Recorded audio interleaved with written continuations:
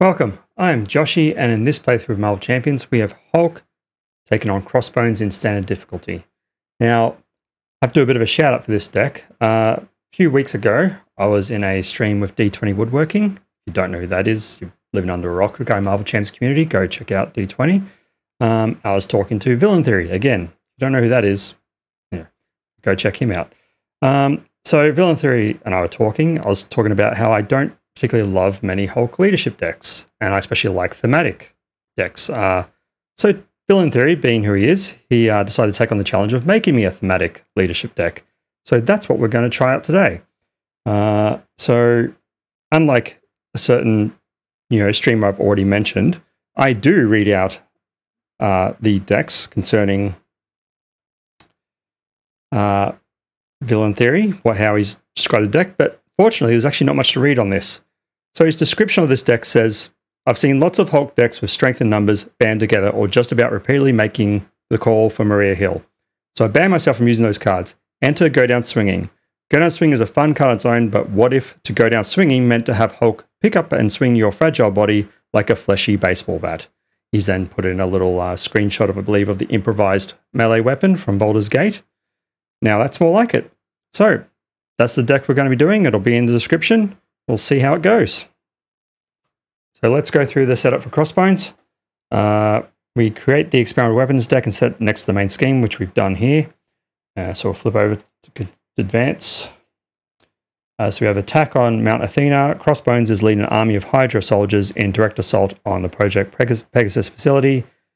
So reveal the top card of the experimental weapons deck. Is what it says there when revealed. So we have a laser rifle. And so Crossbones up here, 12 life, attack of 1, scheme of 1, plus the laser rifle gives +1. It says when the attached villain attacks, he gains range. So currently has ranged. And here when Crossbones has a weapon attachment, which this is, he gets piercing. So discarding tough status cards from the target before dealing damage.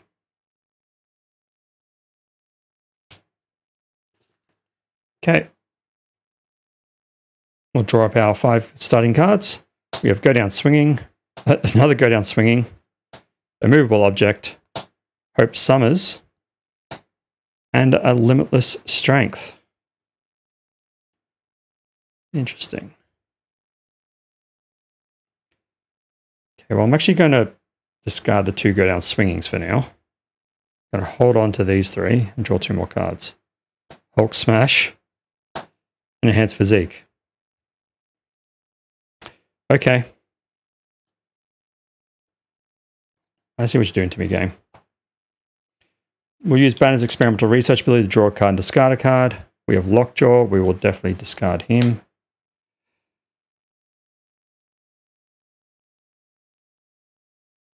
I mean, do I Hulk Smash off the bat and lose everything else? I think I do. We'll flip up to Hulk.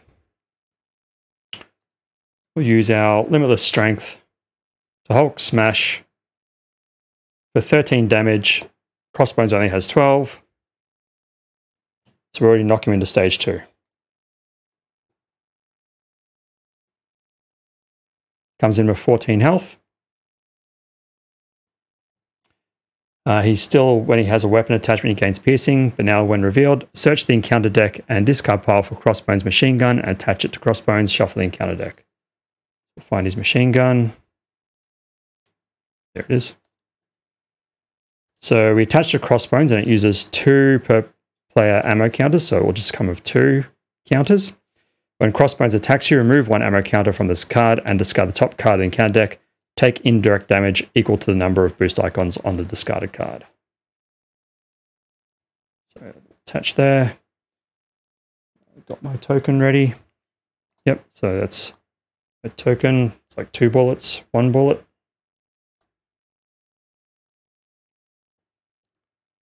Two there. And we'll spend 2 resources to put an Enhanced Physique. So that comes in with 3 counters.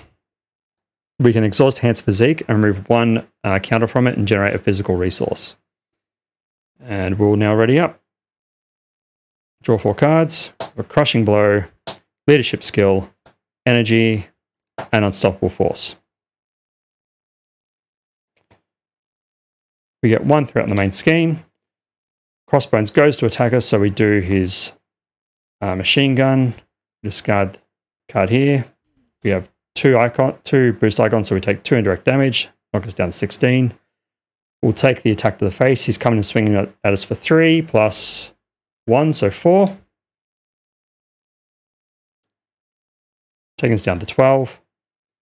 And counter card. Hydra Patrol. So it says when defeated, each player searches the encounter deck and discard pile for a Hydra minion and puts it in play, engage with them. Shuffle the encounter deck. That comes in with 2 threat and puts a crisis icon into play. So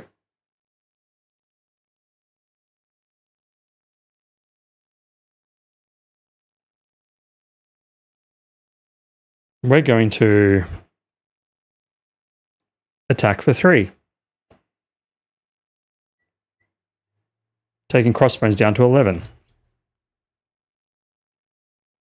We're going to use our leadership skill and one of our enhanced physique counters.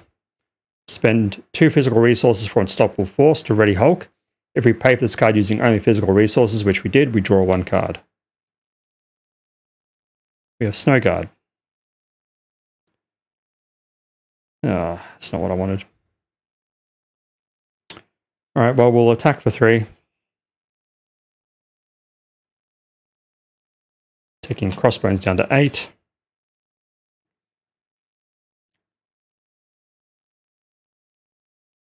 I think we just flip down, survive, and then flip up and defeat Crossbones next turn, hopefully.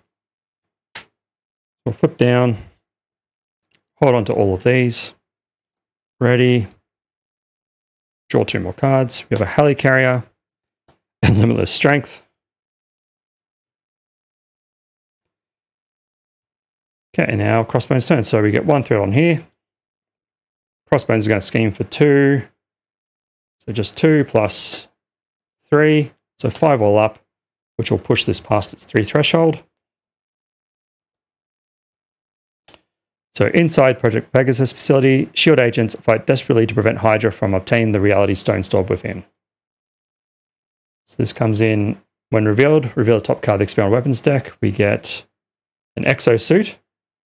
So attached to the villain, we need 1 of each resource to spend to discard it. It's given +1 scheme and +1 attack. And this comes in with 1 threat per player. We get our encounter card. Concussion Grenade. When reveal an alter ego, you are confused. Place 1 threat on the main scheme, 2 threat instead if you're already confused. It's fine. We'll get confused. We place 1 threat on the main scheme. Back to us.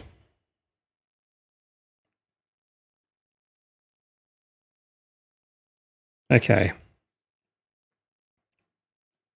We're going to flip up to, actually while we're down, we'll use our experimental research ability to draw a card and discard a card. Suborbital Leap. Don't really care about that. Flip up. We will attack Crossbones for 3. Take him down to 5.